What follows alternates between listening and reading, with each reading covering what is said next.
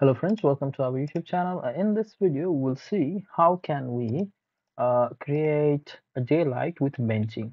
Okay, and as you see here on this side, this part, if you see the channel is around 1220, we have large curves. Okay, so we can actually select this and let's see. I will show you. So this part here is in cut. Okay, large cut. So normally to stabilize these slopes, we can actually bench it if it's stable enough, depending upon, and you need to have a proper analysis of the slope that you have to cut. Maybe I will show some analysis in one of my videos. So in this video, we'll just create the daylight. Okay. So let's say first step, let's create the assembly for it. Okay. So let's remove this assembly, cut fill assembly on both sides. Maybe from this point onwards, I will just apply to till this point for just demo purposes. Okay, so let's remove this, and then we go to our tool palette, and here on the daylight palette here, and we have the daylight bench. This default, or you can create yourself using the subassembly composer. Okay. So for daylight bench, we click it, and then we just add where you want to add it at the end. Okay, and another also at the end. Okay, cool. So both side we have this, or you can just create. Let's create one, and maybe we customize it, and then we can just mirror it. Okay. So first one, we select this and check the properties. Okay, so you see this is repetitive benching. Okay, here it's cut slope you have to define. Okay, you can change it if you want, like make it a bit steeper. 3 is to uh, 2. Okay, yeah. And the maximum cut height is the height that we cut, like if there is a bench like this. uh, okay, let's create a polyline to just demonstrate this. Okay, if the benching is like this, you do the benching like this. Okay, so this height should be defined. So that's the height that we are looking at it right now here. So maximum height, it will say. Okay, and you have to define the maximum. I'll just keep it default, no problem. And fill slope also, when this one also has the fill slope. Okay, so if it's in fill, then also do the benching. Okay, we can do the benching for the fill as well if the fill is large enough. Okay, so I just keep it like that, and bench slope here. So this slope from this, so that water comes to the bottom. And then if we go down, the rendering option, and these are okay, different layers that it can have. Okay, so this is not much concern right now. Okay, just let's keep for this time being, we just mirror it and apply to both sides, and then we can again, let's see, we will create another assembly daylight, and then we check it. Select the corridor, go to corridor properties, and then here we choose another assembly. Okay, this part is highlighted, so we want to change that part only. Okay, so we choose this assembly.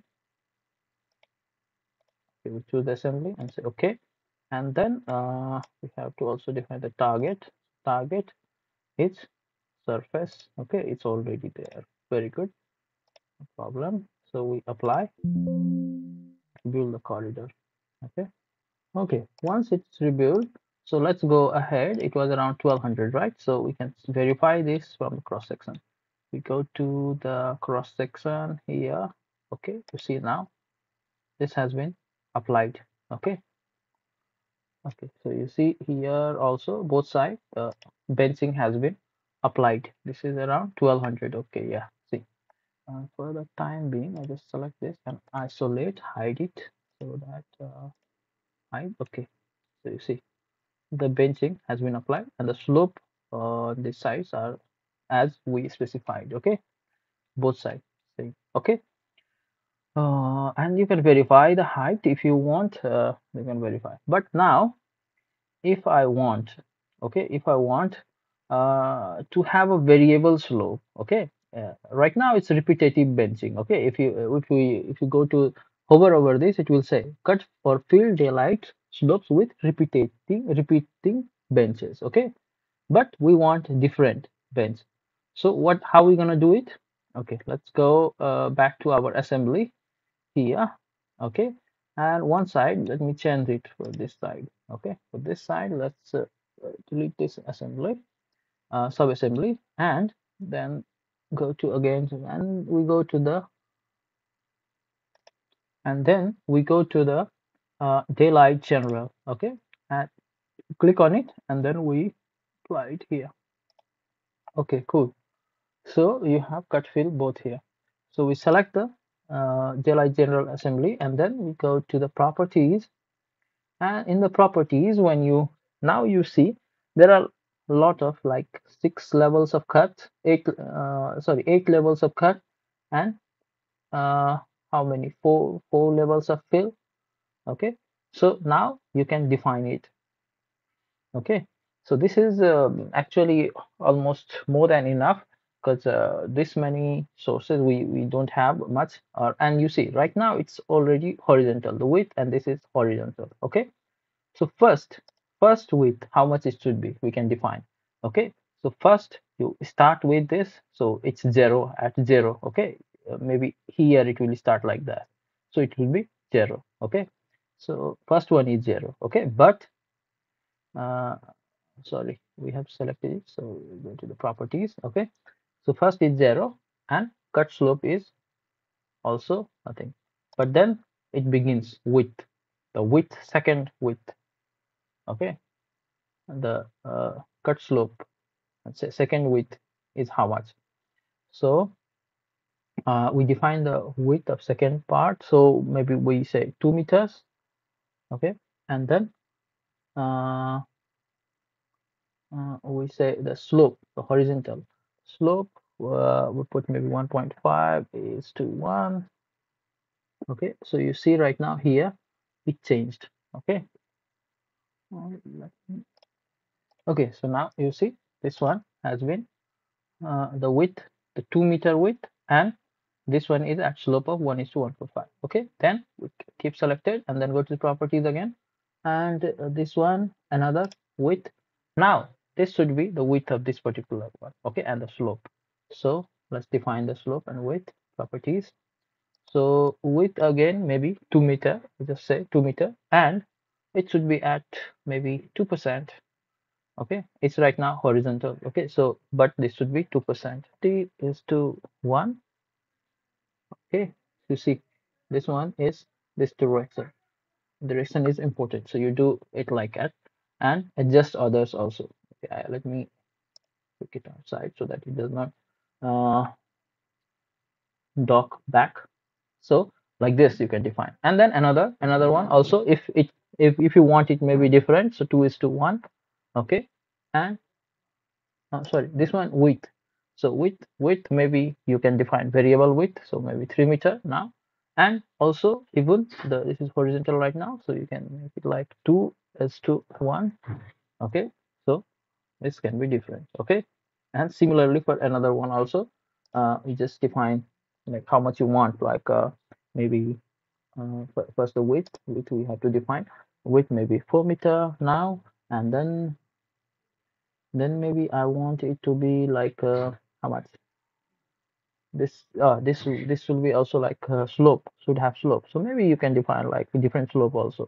I will keep it the same for this particular, and for sixth slope I would say like width, slope is horizontal, width, let me select the width first, the width maybe 5. Okay, so I'm just demonstrating you can have variable slopes. Okay, 3 is 2. Okay, so we have this milder slope, even maybe you can have a, a steeper slope also. Okay, so like this. So this is how we can apply subassembly, and at the end you have to define the maximum flat slope that will be after these cut edge slopes. Okay, so that you have to define. Okay, so if we put it like that, then this will work out like Okay, let's apply this assembly. So we just select the corridor, go to corridor properties, okay, and then for this again we have to select the target. So we select all targets. So and the target is now missing. So apply. Okay, don't forget this step, otherwise it won't be applied. And apply it. Okay, okay. So this one is being applied, and we will verify from cross section. Okay. So this one is applied. Let's go to the cross section and see on this side, right? We have variable one because this is left, right side. Okay. So we go to the 1200 somewhere here. It was 1200. Okay, here 180. Even here we might have, but we have already hidden it. You see now. Now this is applied. This is 2% slope. We define 2% again, and this one is uh, the first one is 2 meter width and at slope of 66%, that is 1.5 is to 1, and uh, this one also 2 meter, and this one we define like 3 meter more. Okay, and this one is like 4 meter, something like that. Okay, you can see it's 15 and 19, 4 meter. So this is how you can define daylight with variable slope. Okay, so that's all for this, guys. Hope you guys learned something new, and we will in other further video tutorial we will see how we can use other daylight assemblies to achieve what you actually want to achieve. Okay, so guys, thanks for watching, and like, share, subscribe our channel. Have a great time. Thanks.